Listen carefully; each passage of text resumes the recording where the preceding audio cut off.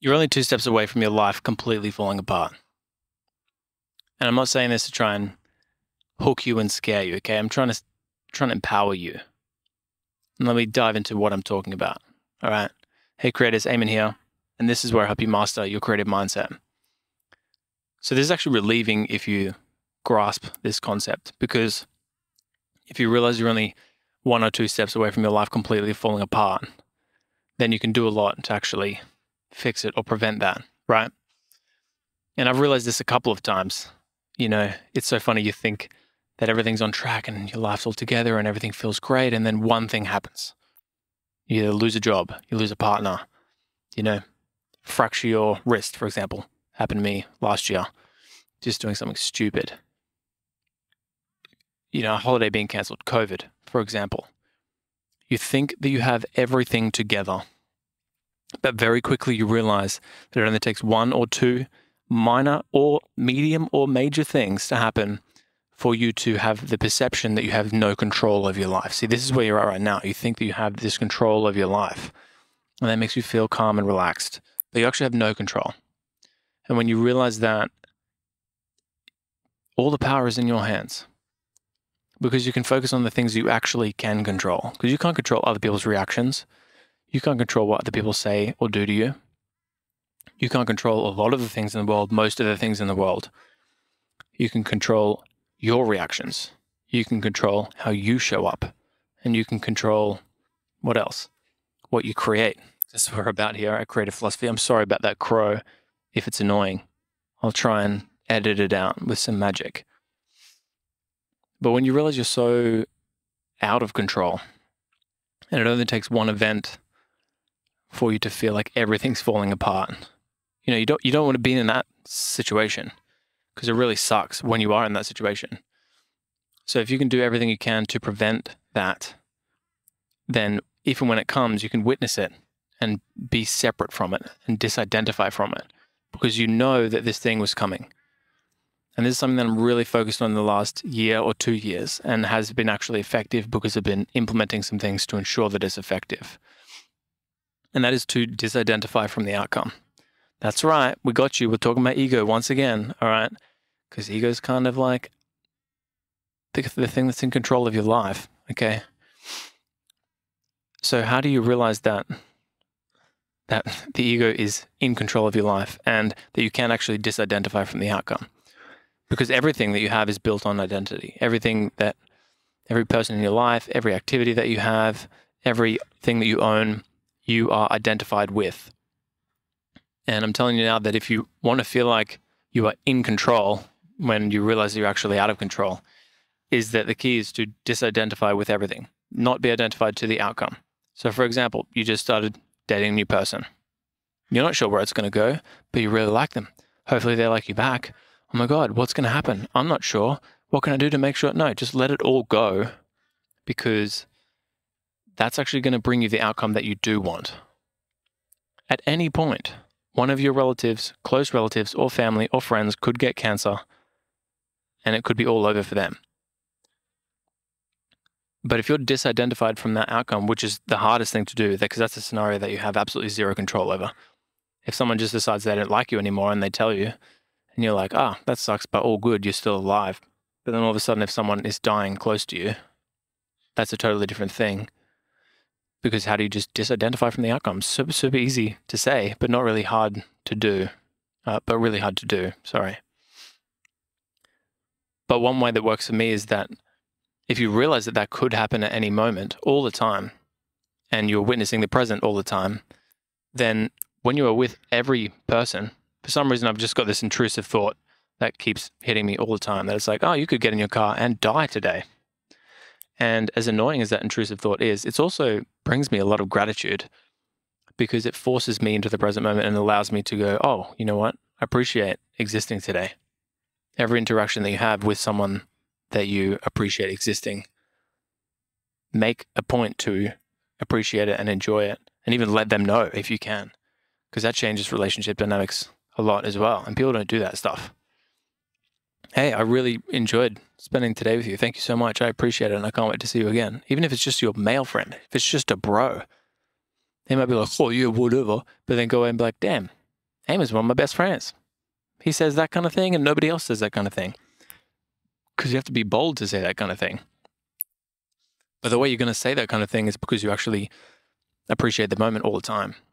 And that's because you're hyper aware of the fact that anything at any time can be ripped away from you. And when you know that, it's, as I'm saying, it's so empowering. So it's a hard concept to communicate. But what else can you do to disidentify from the outcome? Because again, what we're talking about here is that at any point, one thing can be ripped away from you and you're going to feel like you're out of control. So everything that you are in control of, at least for me, I'm just trying to do everything I can to ensure that I'm doing it all to the best of my ability. Oh, my body could fall apart and I could get cancer myself. Okay, cool. Well, I want to eat as healthy as I possibly can. I want to exercise every single day. I try and get 7,000 to 8,000 steps in. I'm glad that I have a physical job running around shooting properties all day. I run a media company, if you didn't know. And they're the variables that I can control to ensure that maybe I don't get cancer, but maybe I will. Maybe I have it right now and I don't know, okay? What else can you do to, just ask yourself the question, what can I do to actually control everything that is in my control? And then the other question you can ask is, what actually is not in my control? What do I think is in my control but isn't actually in my control?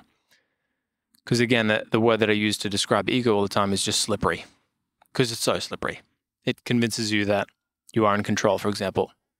It convinces you that the relationship with that new girl that you're seeing is going to work out and be amazing forever.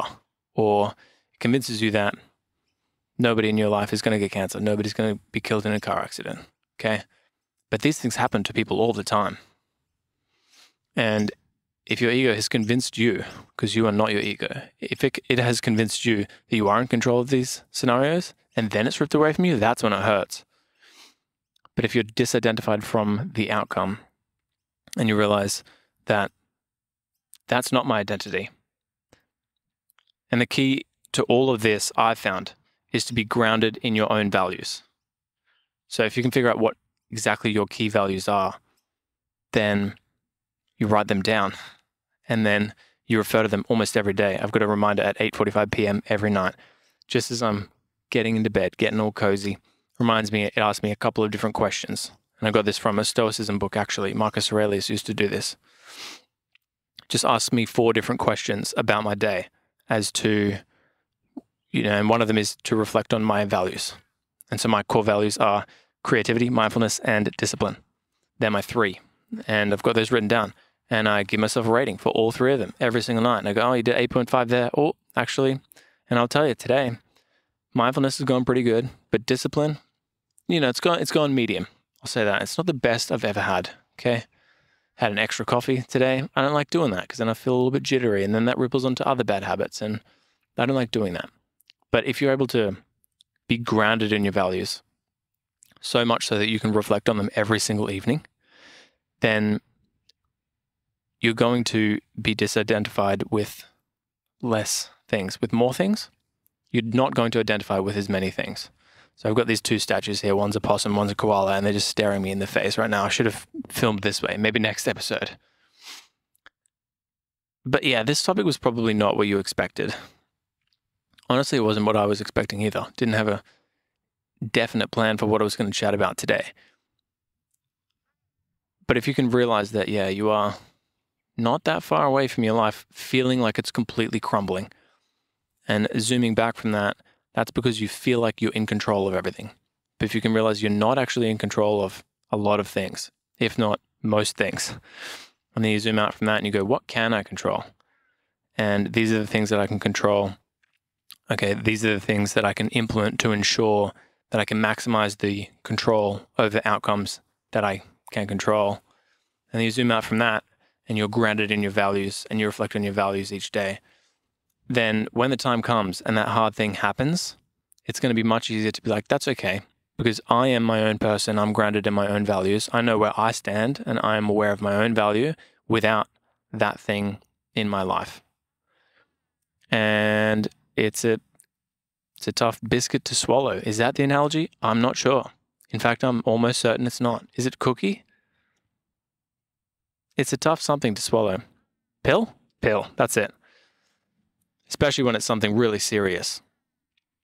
But if you can practice it with small things, like a client cancelled that one shoot on me today.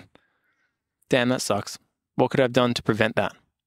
But you know what? It's okay. I'm not identified with the outcome. I'm going to be fine if that client never books with me again or just doesn't rebook that shoot in. Because I'm not identified with the outcome because I have all of my value outside of that. Anyway, hopefully you've gotten some value out of this video. I didn't really touch on creativity as much, but if you're a creative person, then this is all very relevant to you because your ego is probably stronger than the average person, and it's a blessing and a curse, my dude.